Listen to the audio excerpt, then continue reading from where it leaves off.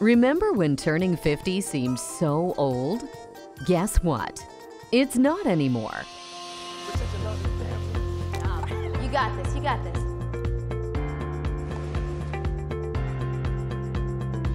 Welcome to Living Well with Carmel, a new public television health and cooking series starring 50-something chef and fitness expert Carmel Baranoff. So let's get going.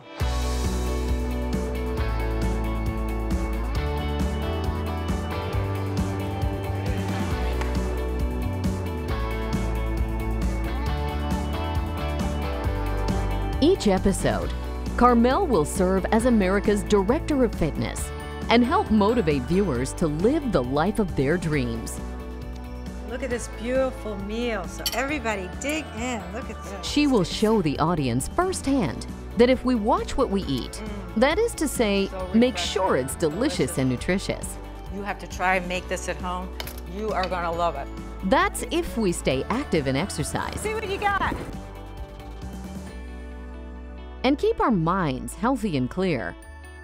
Today we're going to explore calmness and see how to get more of it into our daily lives so we can bust up that stress a little bit.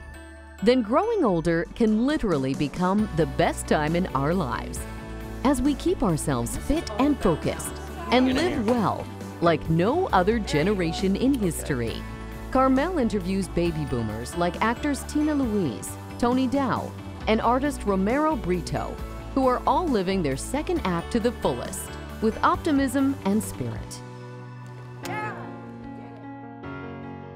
Living well is no secret, but sometimes it takes the experience of real life and living to find the voice and wisdom to make things simple, plain, and clear for others. My house was a little different than everybody else. We weren't like the Brady Bunch, although we had like 6 kids. But it was a different way of living. You know, I had brothers and sisters. We were like called the Loud family. We really stood out in the neighborhood. I'm going to tell a story about my mom and I when I was seeing this boy, and he would come every Sunday for meatballs. And then I didn't want to see him anymore, so we broke up, and he called my mom up and he said, "Can I still come for meatballs?" And what did you tell him? I said, "No, you're done.